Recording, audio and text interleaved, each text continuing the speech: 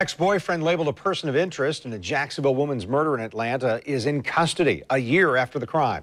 Jokisha Brown was living in Atlanta trying to start a career as a model and an actress when police say she was murdered. Channel 4's Eric Avanier joining us from the South Bank with this new development tonight. Eric? Well, Kent, it was here at Friendship Fountain in the South Bank just 9 months ago when family and friends of Jokisha Brown held a vigil in her memory. Fast forward to today when we learned her boyfriend, who was wanted in connection to her death, was taken into custody.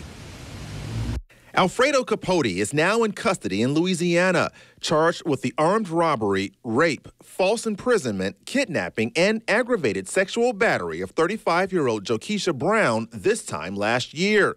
Investigators say Capote raped Brown in her Atlanta home with her son present, then kidnapped her, took her to a hotel where he raped her again. The next day, police say she was able to escape and get help from a stranger.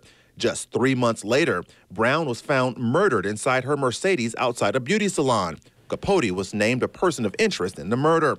Brown was well known in her hometown of Jacksonville, graduating from Ribault High School. Keisha! We love you! Keisha! Oh, God! Her friends and family gathered for a vigil just days after her death, saying she was a kind and uplifting person.